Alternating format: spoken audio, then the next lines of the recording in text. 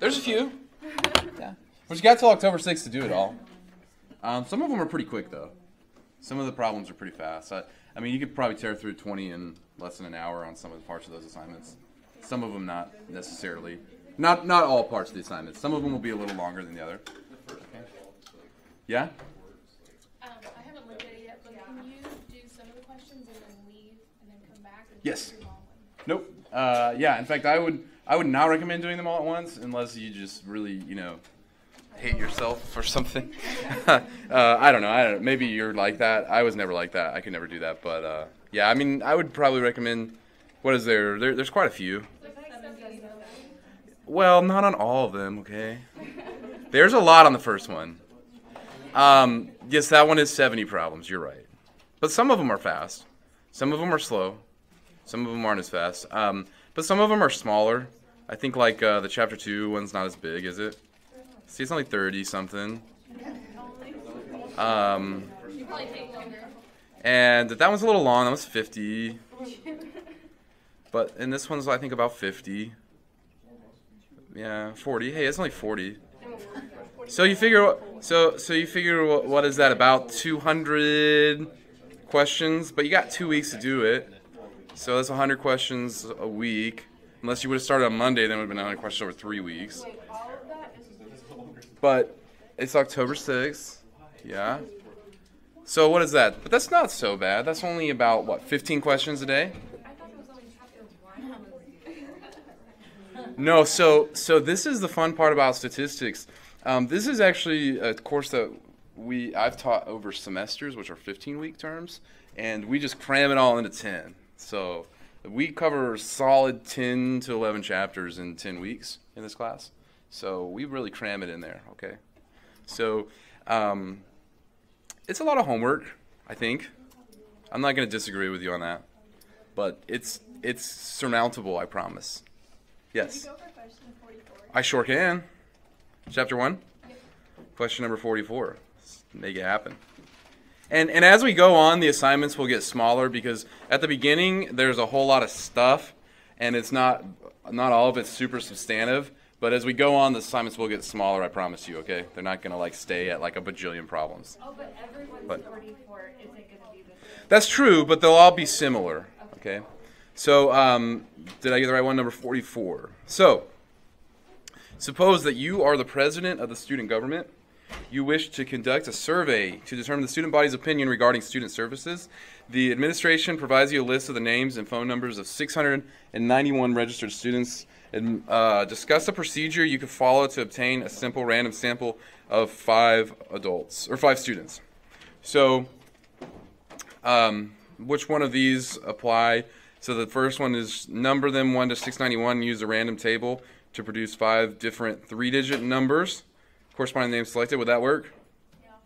Yeah, that would work. Okay. So we could number them up and use the random digit tables. List each name on a separate piece of paper. Place them all in a hat and pick 5. Would that work? Yeah. That would work. It would be very time consuming. Okay, but you could do it. Ask the students to come to a meeting and pick 5 from those who come to the meeting. Is that a random sample? A lot of people say no. I tend to lean towards no, but why not? Why is that not random? How are you choosing the 5? Well, yeah, it says here, what are we going to do? Well, it's not random because you chose the students to come to the meeting. Yeah, first off, we're asking them to come to a meeting. Okay. So, is that random? The people who show up, are those random people? Yeah, but then you get to choose the people that are in there so you already see them. Well, you're going to pick people, and the other problem is that this is something we call voluntary response, in the sense that you're not forcing people to respond. You're just saying, hey, you should show up to this meeting if you want to, or don't if you don't, right?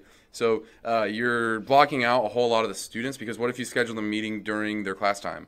Or what if you schedule the meeting during the time they work? Or what if you don't offer any incentive to come? Then the people who are going to come, it's like they must be really motivated to come talk to you for some reason, right? So it's a voluntary response. So that's not really random, okay? How about listing the names in alphabetical order and taking the first 5? Is that random? That's not random. It's systematic, and it might be an okay way to do it, but it's not random. Okay, so let's see if it likes it. Okay, and And then now go ahead and do it on the random table provided. Start with the first column and the first row, work down each column. So they're going to give us a random table, and they just want us to start up here. So notice we only have 691 people, right? So we're going to have the first three-digit number is 781. That doesn't work for us. We don't have 781 people. So we just keep going. 728, we don't have that many people. The next one is 073. And so we can keep that one. So student 73 is in, right? The next one is 818. We don't have 818 students. And so I'm just reading left to right. And then 092, we have a 92. After 092 is 315. We have a 315. We have 315 students. The next one is 739, but that's too big, right? 667, we have one of those. And then the last one, let's see, is going to be, looks like it's going to be 225. And did I get 5 people? Yes. Yeah, okay. So yours may be just a little different. You might have a slightly different iteration. But you're just reading 3 digits at a time across that table from top to bottom until you get 5 numbers that fit in your sample. Is it always 3 digits? It has to be 3 digits because we have our sample sizes in the hundreds, or our populations in the hundreds. So like yesterday in the example I did in class, I only used 2 digits because I was picking from a class of like 34, right? So I don't need 3 digits if I'm only picking from 34 people. I only need 2 digits. Oh. But since this is in the hundreds, I need 3. And I think it'll take it like this. I don't know if it's going to want the zeros in front of those 2-digit numbers, but I doubt it. No, it doesn't. So I think it might want... I put the zeros in front of it and it still says it's wrong. I don't like it. Well, let's see. Let's see if it doesn't like it this way, and then we'll see. So let's check that first. So start with the first column of the first row. Work down. Oh, they want you to work down. Why would they want you to work down? Okay, it doesn't matter. I'm going to follow their instructions. That's not how I've ever used this table of random digits, but that's the way they want us to. It actually doesn't matter because it's random, right? So they want us to go 3 digits and work our way down. So 781's not, and then they want us to go down to 180, I guess. So let's try this. Let's try it their way. So 180, 966, 702 is not in, 92 is in.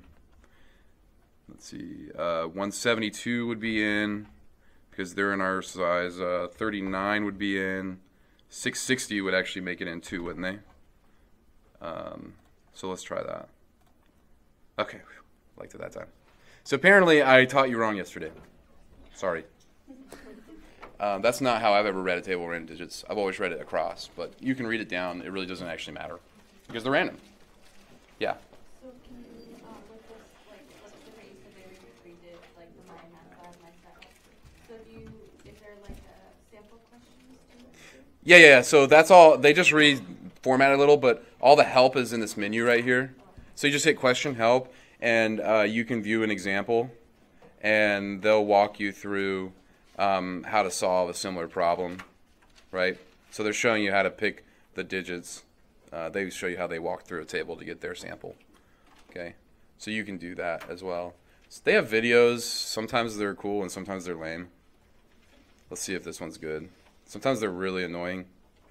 Oh, look, they're going to use a calculator. Don't use that one. I don't know. They have little fun little videos where they'll walk you through. Maybe. So, oh, now they're using, yeah, they're also using, show you how you stack crunch to it. But anyways, yeah, the best one, the view and example is probably the best because it gives you really similar problems. Okay, let's walk you through it. Okay? All right. Cool. Any other questions from the homework? Yeah, I think that was probably the issue, maybe that you were running one way and we were supposed to be running down apparently, which was my fault because I taught you wrong. Sorry. I feel like there's no way to teach how to read random numbers wrong. Well, it's true. There is not. You can't possibly read the table incorrectly, actually. There's no way to do it. Yeah. Yeah. I actually have a question, but I don't know if we went over it yet. But how do you, I think it was like question like 3 or 2. Or, I don't know. On the first homework? Yeah. Okay. I don't know how to copy and paste the people. Oh yeah, on the stack crunch? Yeah. I didn't know how to do it either.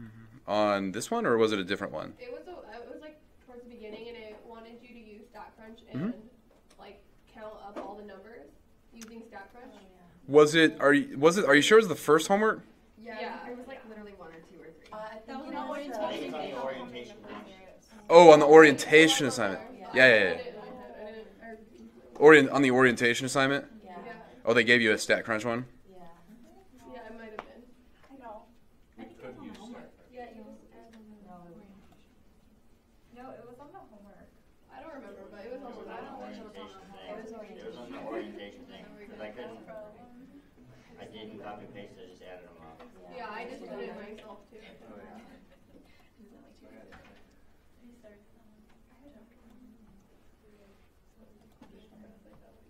Blah, blah, blah, blah, blah, blah, blah, blah, blah, blah, blah, blah, blah. There we go. A data set, right? Yeah. Oh, this is something. Actually, it's easier to think. You actually don't have to copy paste it. You see this little icon right here? If you click on that icon, it actually lets you. It says one of the options is open in StatCrunch.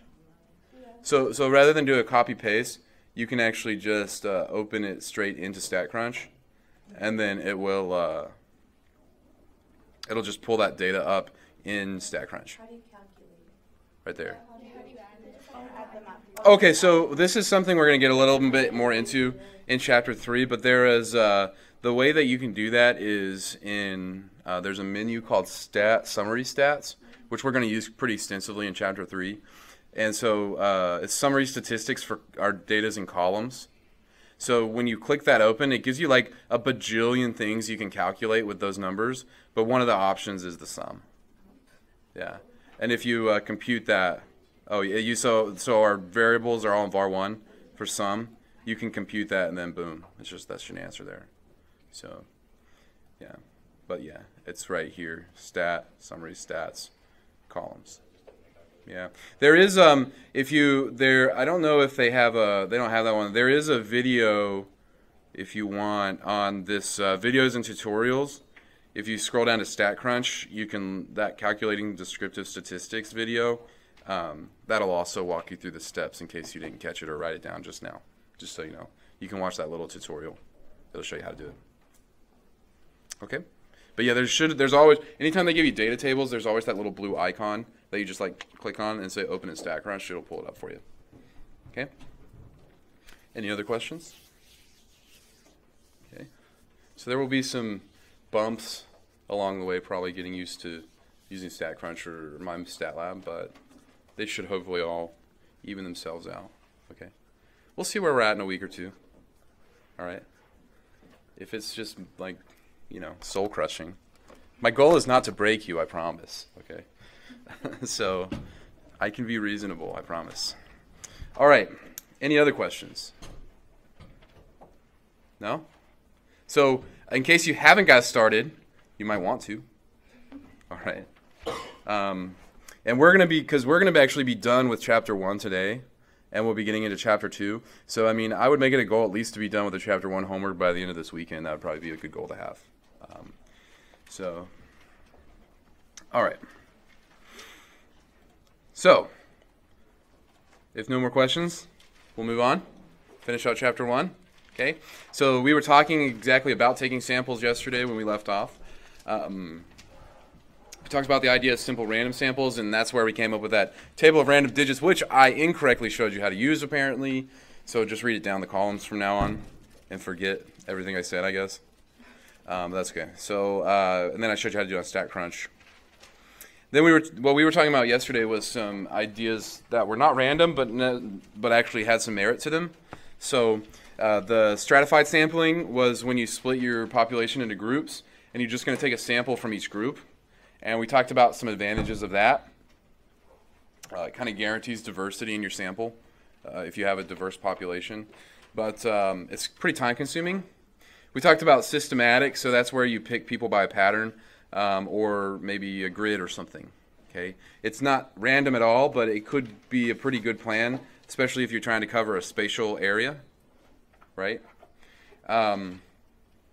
Okay, so another way that we'll do sometimes, and it depends on the circumstances, is what's called cluster sampling. And cluster sampling is a lot like stratified, or at least it starts like stratified.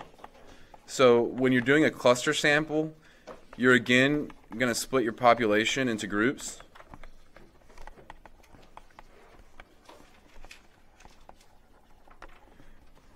Based on some sort of some variable. Okay, so in stratified sampling, right, you would go into every single group and you'd take a few individuals to observe in each of those groups. In cluster sampling, it handles it a little differently. Rather than going into every single group, you just randomly select groups, and I'll just say some of the groups.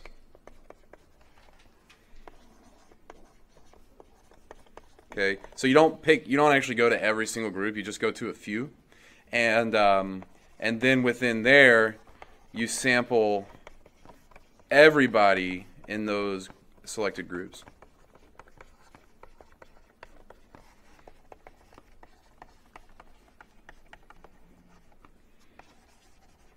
Okay.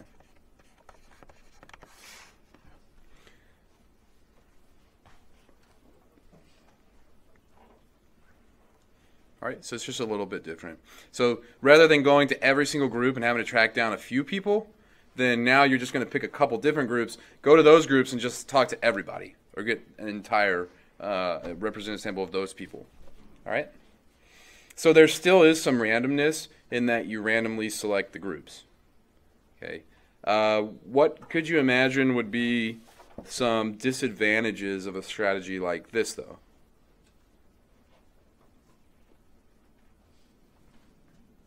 What do you think?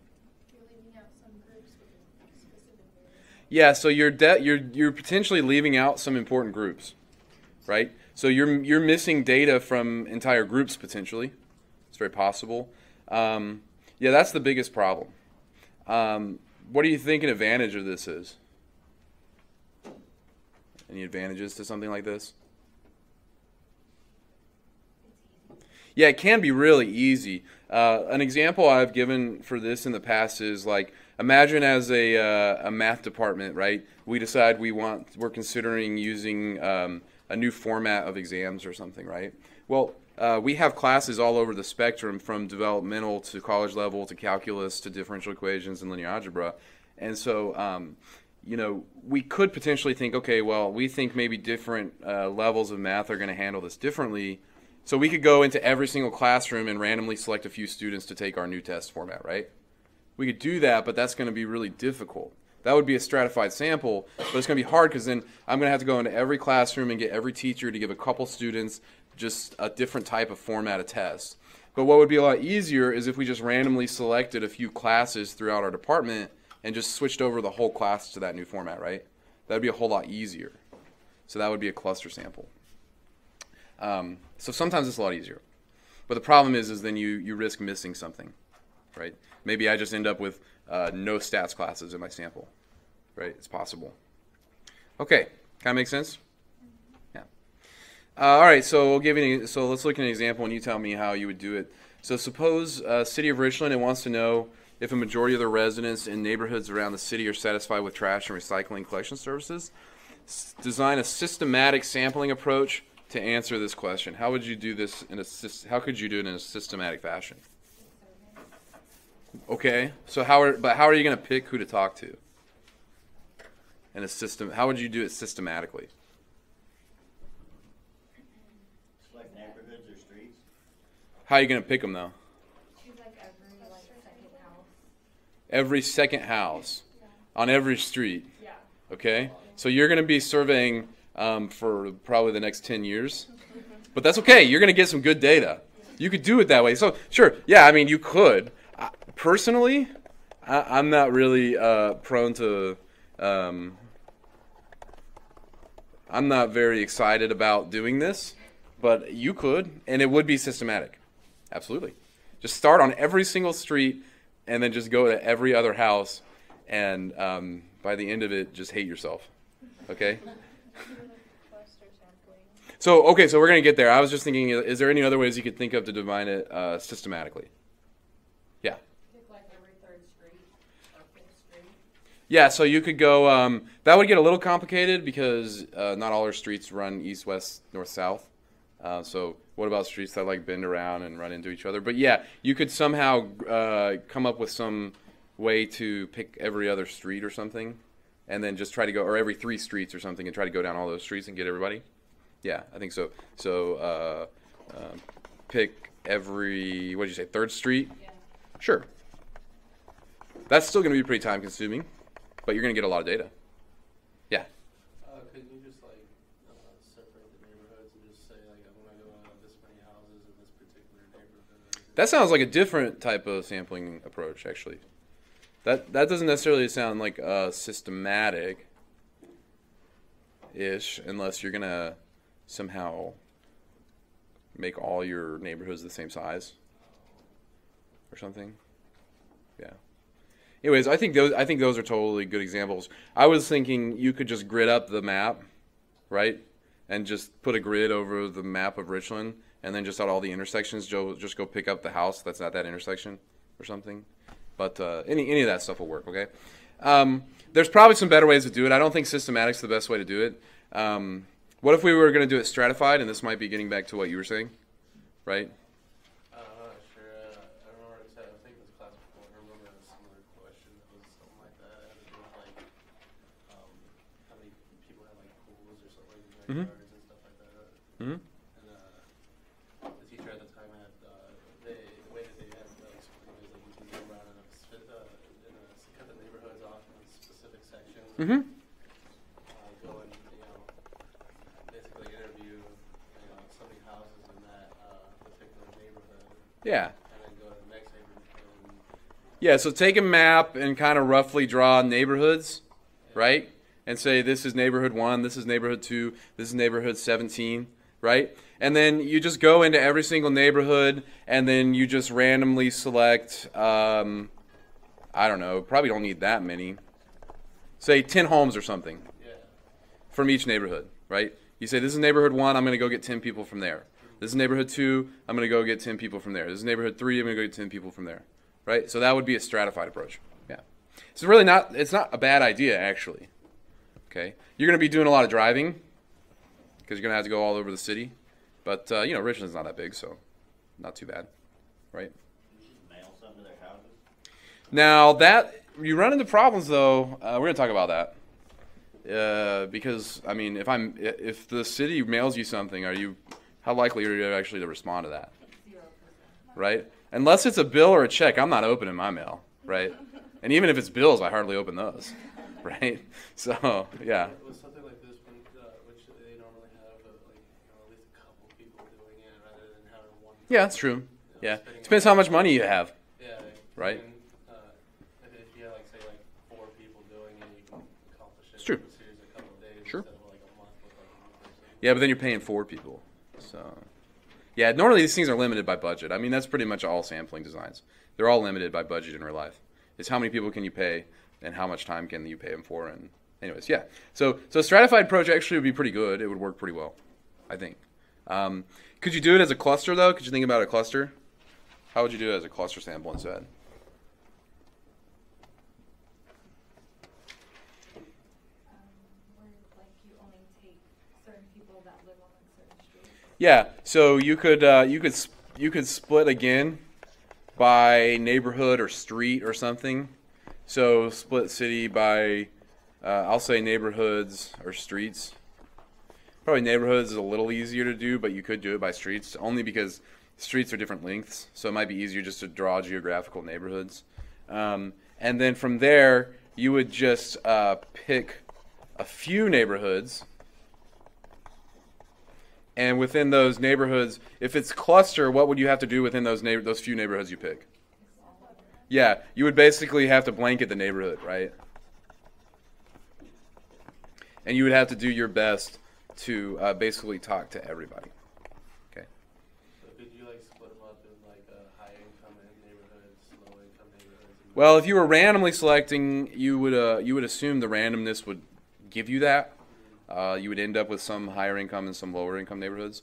The problem with cluster is exactly what we're talking about, though, is there's a potential that your random assignment might not actually get a good diversity. You might end up with 4 neighborhoods all side by side, just by random chance. It's not likely, but it could happen. And that's why stratified has advantages. Yeah.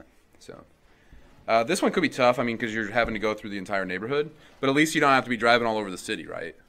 For cities in the Tri-Cities, it's not too hard because they're not too big, but you can imagine if you had a much bigger city, that would be a pain. What do you think? So which one would you rather do? What do you think's the best? Stratified, I think, especially for a smaller city, would be the easiest because going from neighborhood to neighborhood is not that hard, and that way you guarantee some diversity. You're making sure you're getting stuff from every single neighborhood. Although the systematic wouldn't be too bad, I don't think, as long as you didn't overwhelm yourself with too many houses to visit. Okay, so anyways, so you can see there's just advantages and disadvantages to all the strategies. All right, cool. So the problem, though, and this is kind of what we were getting at when we were talking about random selection or sending out mail, is what you're really trying to do when you're introducing this random selection is you're trying to eliminate bias. Okay. So bias happens when your sample is not representative of the population.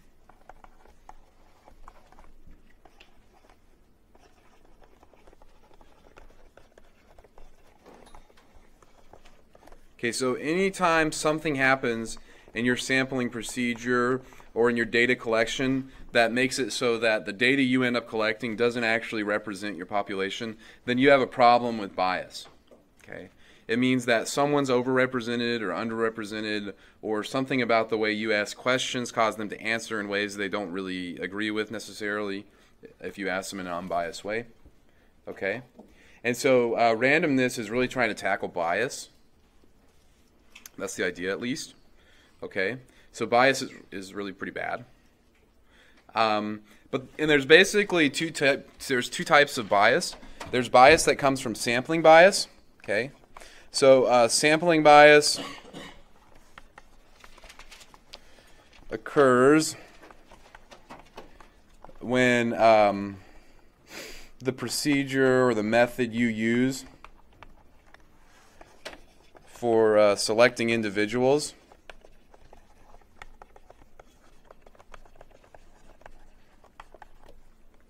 causes bias. So it's like something you did as the designer. So I'll write in parentheses, it's your fault. Or mine if I'm taking the samples, right? So sampling bias means you did something that caused your sample to be unrepresentative of the population. So you could have it could have been avoided. All right. So examples of sampling bias would be things like taking non-random samples.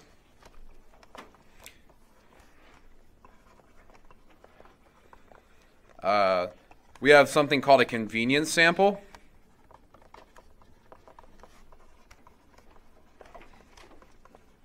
Right?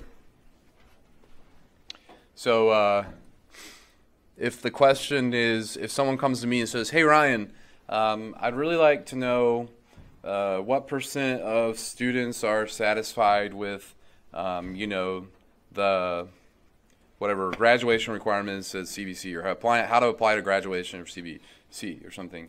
And I just say, okay, hey, cool, I have 150 students that have to do things that I say they have to do if they want credit, so I'm just going to all give them an assignment to fill out this survey, right? That's really convenient to me, except for why would that be a bad idea? So I'm not going to take the survey seriously? But what if I tell you you can have 500 extra credit points to take the survey? How do you know I took it seriously? How do you know Well, I don't, but how do I know anybody takes the survey seriously when I give it? Like, if it's just for a grade, I'm just going to put the vote in the You're not supposed to tell me that. Being on. Yeah, but I mean, like, but what's the problem if I just only sample my students and say, hey, here we go. What about Right. students that don't have to take stats? Right. So if I only sample you, and I say, hey, everybody gets 500 extra credit points if you take this survey, and you have to take it seriously. Yeah, you're just not representative of CBC students, right? Necessarily, because stats tends to be has students that have different tracks or different, you know, end goals than other classes, right? So, anyways, that's a convenience sample. So convenience sampling is bad, right? Okay, so these are things to be thinking about as you're counting trucks this weekend, right? It's okay if you make convenience samples, but, you know, at least now you might recognize it if you do it. All right, non-random samples are bad. I'm trying to think if there's anything. There are things like especially in surveys, the way you can, what happened here? I think I broke my pen here. Oh man, this is gonna be interesting. What do you think? Did I put the battery in backwards? My battery came out. Let's see if this works. I can try to draw with a pen. That would not be good. Ah, there we go.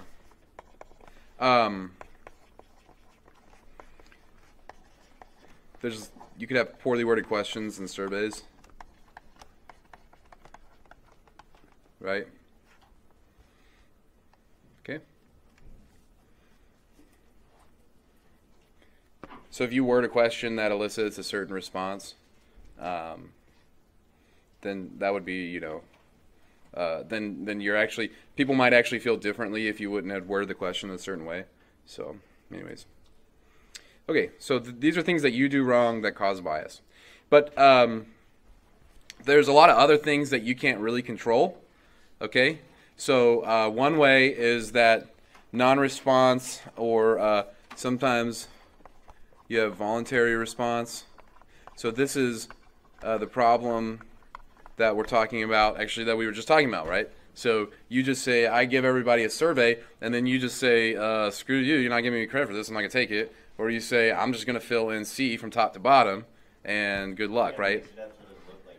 So it doesn't look like it, right? So so in non-response, right, so individuals just don't respond.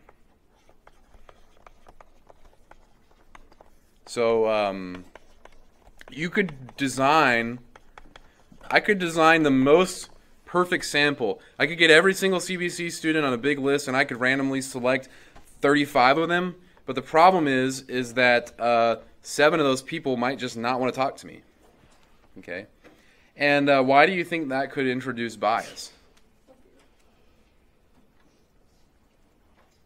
Because you're not getting the people who don't want to participate's answers. You're only getting people who want to participate. Yeah, and maybe there's something about people that don't want to participate that's different than people who do want to participate. And maybe I'm interested because you're still a student here. I still want to know what you think, okay? And you're an important population, but you're just one of those people that doesn't like to participate in surveys, okay? There could, but something about those two populations could be different. All right.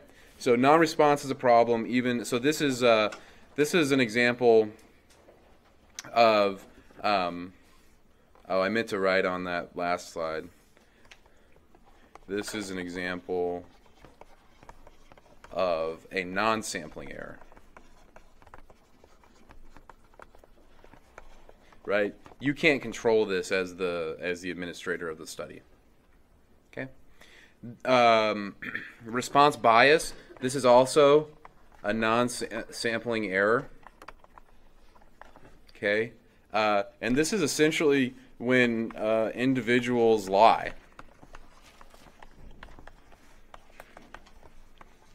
Or potentially misunderstand. You know, so basically you get responses that aren't actually true or don't actually represent how people feel, but the reason is because they're either lying to you or they just misunderstood and they thought they were answering something and they weren't actually answering it that. You see this a lot in studies that are looking at, say, like illicit drug activity, right? So even if it's an anonymous survey, people just like don't like to admit that they're doing illegal drugs, okay? For whatever reason, so it's underrepresented. Anyways, you see it a lot in those types of studies. Okay? So response bias is a problem. There's all sorts of things that can creep in. We have ways to control for them, but they're there anyways. All right? So the sampling versus the non-sampling, right? So the sampling errors are basically your fault, right? And all those other non-sampling errors, these are out of your control. You can try to control them. So I can try to control non-response by offering you extra credit, right? So that's one way I can try to encourage you to participate. I can try to encourage you not to lie by telling you, I don't know, showing you a video on ethics or something. I don't know what I would do. All right? Okay? But anyways, okay? So, all right. Cool. So, most of those we're talking about there, those are observational studies, though there could be bias in experiments. So the last section of chapter 1 just spends a little bit more time talking about experimental design. Okay, so I just want to go through some of the vocabulary they use. So we use the term factors. These are variables which are believed to affect your response. Okay, so we talked about explanatory variables, but sometimes you might think there's multiple explanatory variables. So those different explanatory variables are what we call factors. Okay, and the treatments are any combination of factors. Okay. So, as an example, okay, I might be doing a study,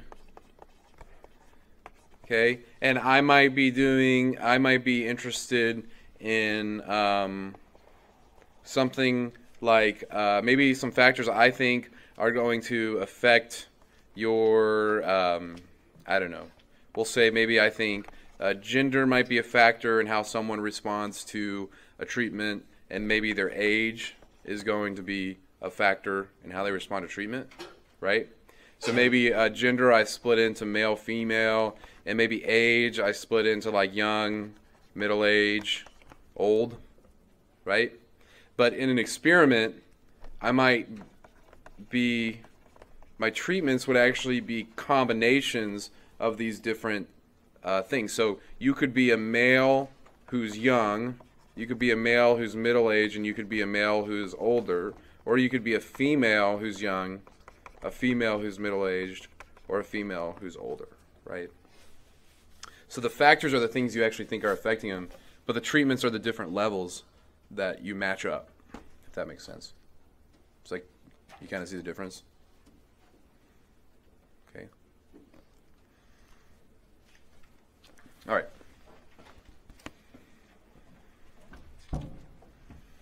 Okay. The experimental unit, this is basically the smallest scale that treatments are applied to.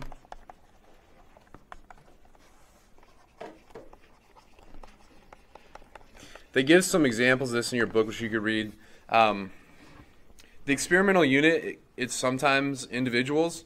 So like in clinical trials, the experimental units are just people because each person is getting a different level of treatment. But sometimes we can't go on such a fine level. So like, for example, if you were doing research like in agriculture, for example, and suppose you were looking at how maybe fertilizer type and water levels affected crop yield. Okay, so you have two factors and different levels of those factors. The problem is that if you're talking about like corn or something, you can't go into a cornfield and just like randomly select corn stalks to give a certain amount of water and a certain amount of fertilizer, right? You would just have to apply that amount of fertilizer and that amount of water on plots. So your experimental units would actually be plots, not corn stalks, for example, if that makes sense. Okay, so it's like what's the smallest level you're applying to, and then the subjects are just the individuals. It's just another name for individuals and experiments. Okay. All right. In experiments, it's always really important to have control groups. So a control group, that's a group which receives no treatment.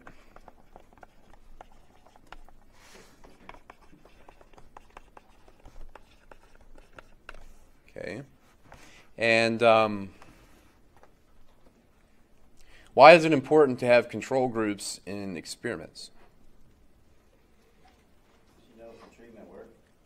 If you give everybody the same drug, you don't know if it affected really anything. You don't know what changed it. You get baseline measurements. Yeah, it serves as a baseline, and it's because otherwise you could have trouble knowing if you were effective. I mean, if you give everybody the drug, so say you're testing like some sort of, maybe you're testing some sort of like weight loss drug or something, and you just give everybody the weight loss drug, and then on average your participants lose weight. Well, does that necessarily mean that it was because they were taking the drug? How do you know, right? How do you know it's just not because they're participating in a weight loss clinical trial and maybe they're more conscious of their decisions or whatever, or maybe they decide, hey, I'm in this, I'm going to maybe start exercising or eating a little better or something like that, right? So things like that could happen. So you want to have that control group to make sure that when you see results, you can actually compare them, because it's possible if you split them up and you said, hey, you know, you gave these guys placebos and these guys the drug, and then they might both lose weight. And then it's like, okay, so actually the drug wasn't really the effect. The effect was enrolling them in this clinical trial. That's what actually caused them to lose weight. So you have to have that control group. Control groups are really easy to design when you're dealing with like animals or plants or machines, because they don't really know whether or not they're getting treatment. But humans, we're a little bit more, I don't know, hard to please, or we're very strange. Okay, so what is a placebo? Yeah, I mean it's basically it's a non-treatment, right? It's a non-treatment which is disguised as a treatment, right? I mean, I think we all know what a placebo is. I totally just made that definition up. Okay, but I think everybody knows what a placebo is. It's basically like you're going to give me a pill and you're going to tell me that I'm receiving a pill, but you're not going to actually tell me whether it has the drug in it or not. You're just going to say, hey, here's your pill, thanks for participating, and go on your merry way. Okay? So why are placebos, why do we always have a placebo in our trials if it involves humans? It stops Could lie. knowing if they're control group or not. Yeah, because if you go into a trial and it's for like pain relief or something, right? And they say, and then you say, okay, hey, thanks for participating in our thing. You know, and then all these people go over there and they get pills, and then all these people come over here and they don't give you a pill, and then they ask you an hour later, hey, how's your pain? What are you going to say? You're going to be like, it's exactly the same. You didn't give me anything, right? Okay, so they're more likely to report non-effects. And when people give us pills, like for some reason, like we just feel better about it, right? So humans are weird, okay? You know, so. The placebo effect is very real and it's very measured. So we're just not that smart, I guess, or something. I don't know. Sometimes we think we're smarter than we are. Yeah, so if you have humans, we always use a placebo. And it's not a bad idea. The placebo is actually an example of a blind. And so a single blind happens when, the recipient of the treatment is unaware if getting the treatment or the placebo. Okay. So single blind means the person who's getting the treatment doesn't know. So that's you. So you come in here, I give you a shot, and I'm not going to tell you whether it's medicine or it's, salt water. So, okay, go on. If that's a single blind, what do you think a double blind is? When both the recipient and the researcher do not know whether they're doing it. Yeah, so the person, so then that's the, that's when either the recipient nor the administrator Administer, doesn't matter. Minister of treatment is aware.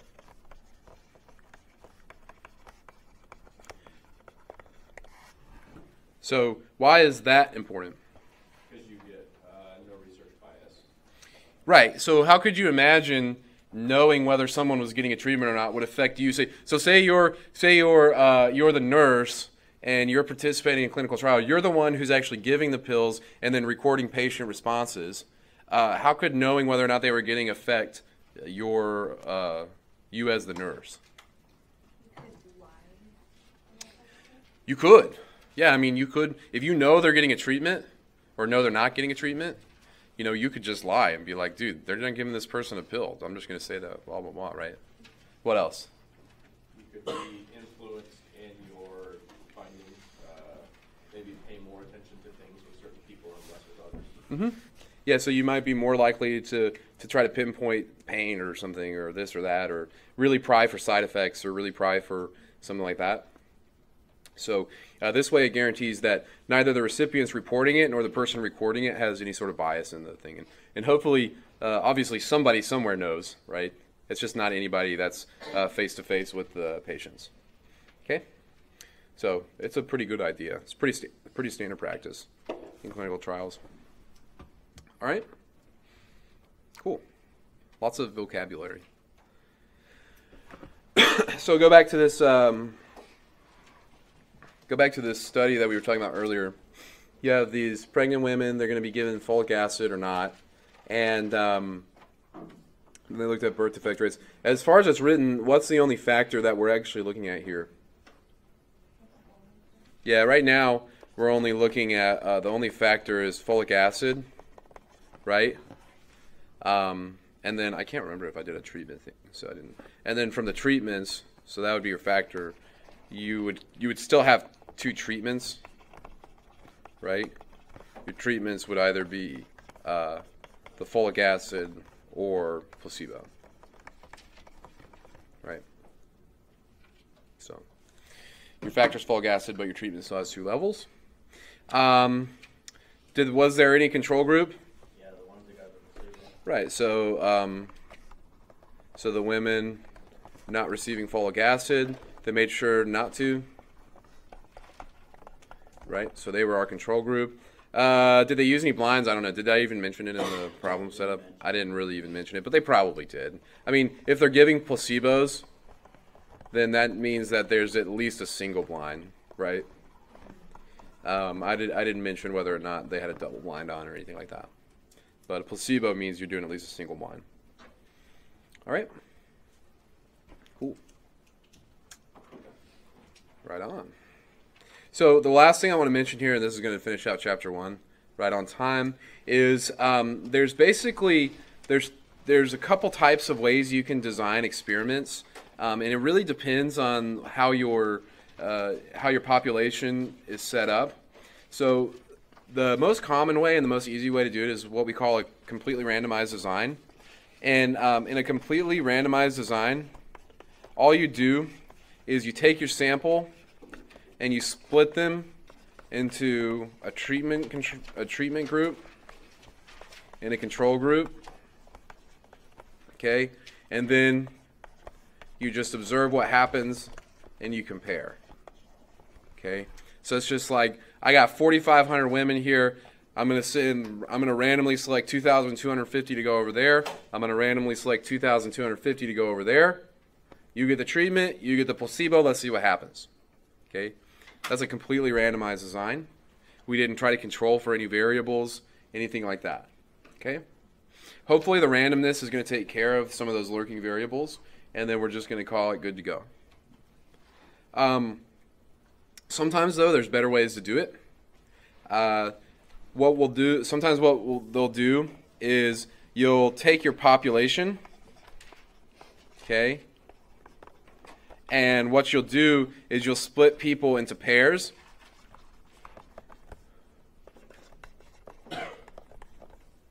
You know, pair N or whatever.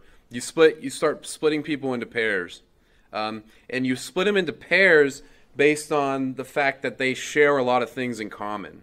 So maybe you try to match people as closely to someone, their age, their weight, with their family history, or something like that. Or their age, who smoke or don't smoke, with their family history. So you match people up as closely as possible. Then within each pair, you give the treatment, the control, the treatment, and the control, right?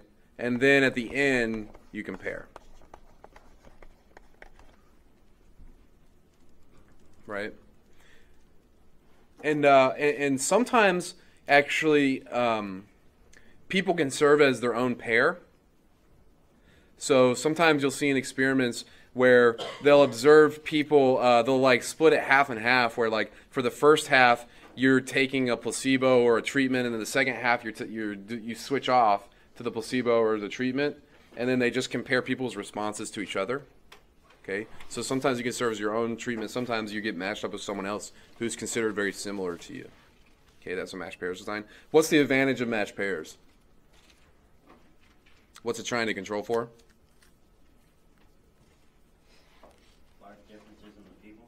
Yeah, so what it does is it makes sure that then basically you know that at least all of those factors are taken into account, because you know you have some people out there who are a certain age with a certain genetic background that are getting the treatment in the placebo, right? Okay. So matched pairs is pretty good. The other way to do that if matched pairs isn't feasible is what's called a randomized block design. And it's kind of similar, but a little more general. From your population, you split your population into groups based on lurking variables or factors. So here, it's kind of like stratified sampling, sort of.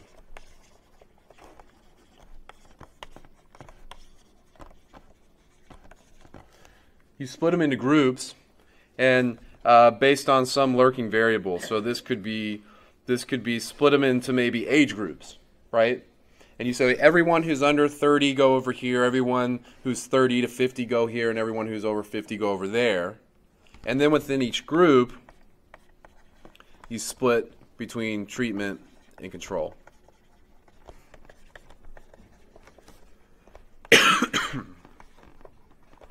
Right? And then at the end, you compare everyone. So what's the advantage of doing it this way?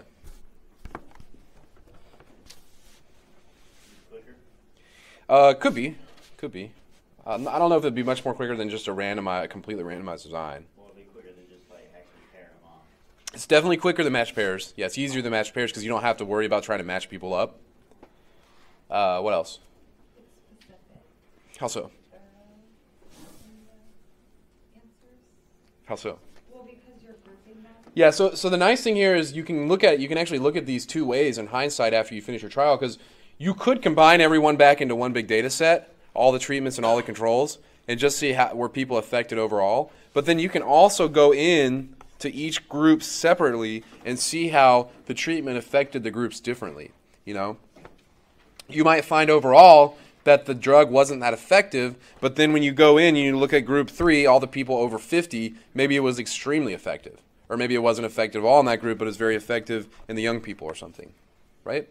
Yeah. So what you're saying is after you do the treatment control, you compare within the groups, and then after you compare within the groups, you put them back in their big groups And compare the big compare as a population, yeah. So then that tells you a few things, because if you're like a doctor, it tells you, first off, is this work for the general population? And then beyond that, does it actually work better for certain groups of people than others? So it gives you a lot more information. It's pretty good practice. It's a little harder. It takes a little bit more upfront work. But in general, it's a really good way to go. All right? So we are out of time. We're about a day behind, but that's okay. We'll pick up there on Monday. And definitely try to get through homework 1 this weekend if you can. Okay?